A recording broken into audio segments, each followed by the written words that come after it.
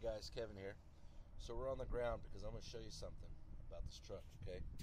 We had a couple things done to it. We had an airbag system installed on the rear end. One there, one over there. Okay, there's the bracket and stuff like that. It did not interfere with our current suspension. So remember, we had a 6-inch lift kit put up by Rough Country, and we also went from 33-inch to 35-inch tires. So that was another 2 inches. So you're looking at 8-inch total lift kit. Here is the onboard air compressor, and here is the remote. You can get up to 2 preset settings. It is a digital readout. So you may be wondering, why do we want an airbag system? Okay, well, you don't have to get an airbag system, but I recommend it because I've been doing this for 4 years, and you know, there's a lot of times I wish I had some extra support suspension-wise back in the back, especially on a half-ton. You know, some of you guys got, you know, heavier duty trucks, 3/4 tons, 1 tons.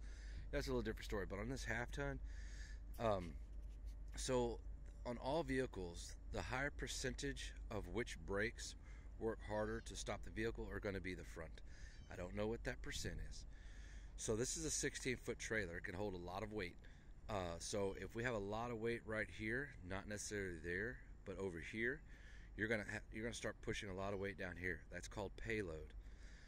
Factory for this truck, the payload is 1,580 pounds. That's not a lot. That's not even a ton. Okay, it's called a half ton. So we've really put a lot of weight on this thing that pushes the rear end down. But I needed to have better control over braking, okay?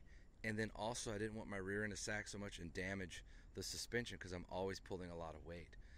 So on this airbag system that we have, okay, I don't remember the brand, but it'll hold up to 5,000 pounds. So now my payload is 5,000 pounds, okay? It does have a max of 100 PSI. And on this controller, let's see here, get it out for you here. On this controller right here is 2 preset settings. It's digital, it's wireless. Okay, so you could preset either one that you want. I think the bottom one I have at 5 PSI, and the top I have at like 50. So whenever you have a lot of weight on here, or you're about to put a lot of weight on here, go ahead and air it up, you know, as far as you think you're going to. And then, you know, once you use it a few times, you'll kind of know, you know, where you need to be. And then if you're tipped up like that, you know, you may want to let it come down a little bit. So this is max 100 PSI. We're going to take you guys to 5 PSI, which is all the way at the bottom. Okay. Preset 5.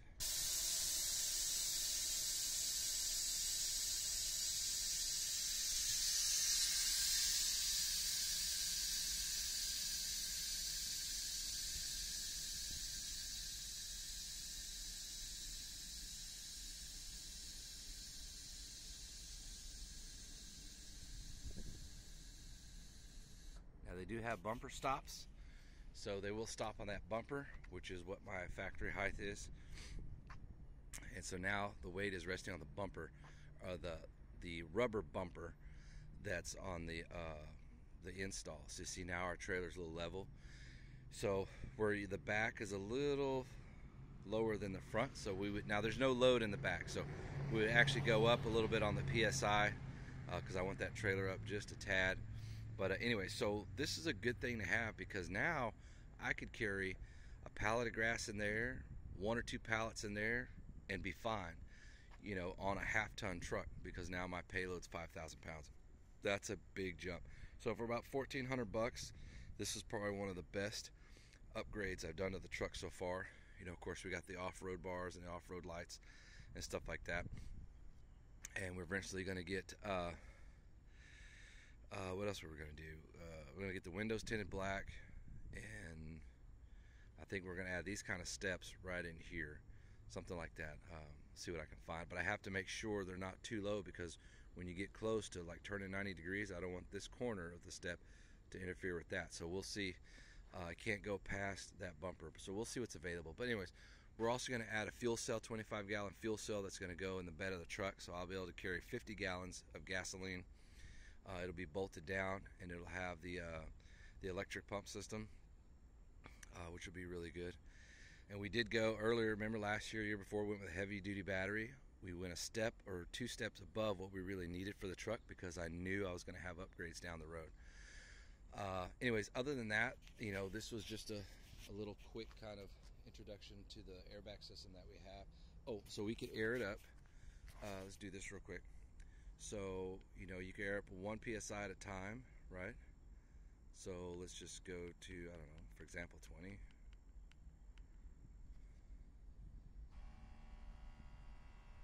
Hear that?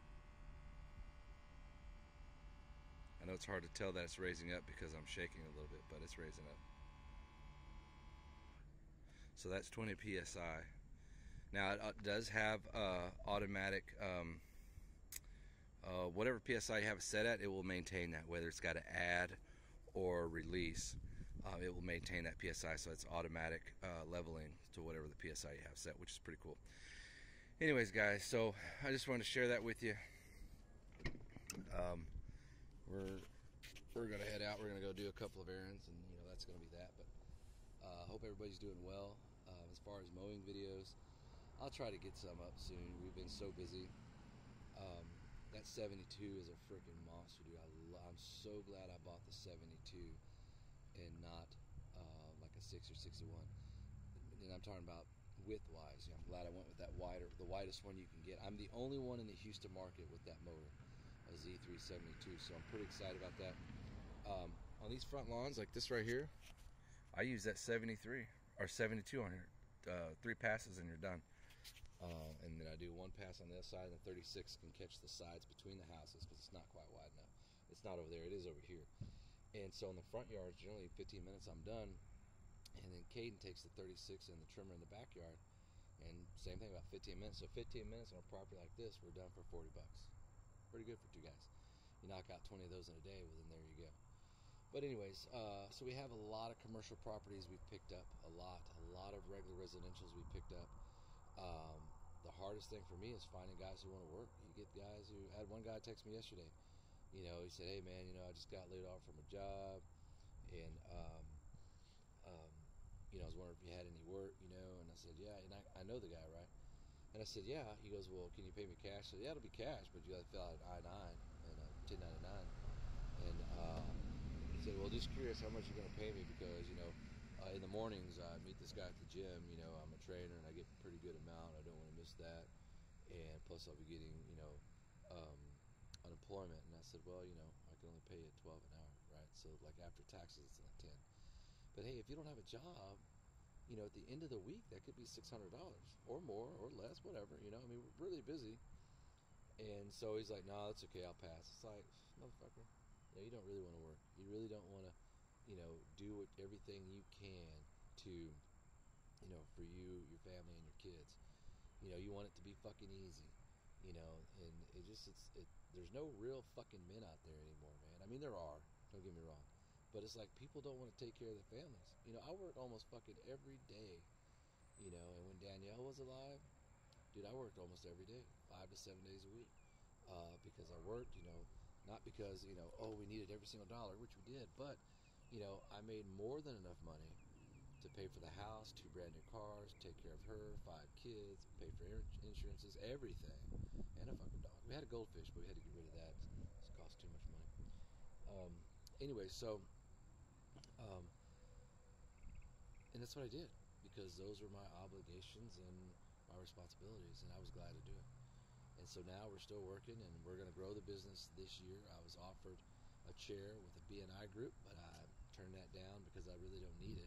They said, well, you'll get a lot of business. I'll fucking get a lot of business now, you know, because of what I built starting 4 years ago, not because I'm buying into a group and you can't guarantee that stuff. They wanted $1,000 up front for 2 years, and then they were going to vote to see if they wanted me in the group. If they didn't want me in the group, I would get my money back minus the processing fee.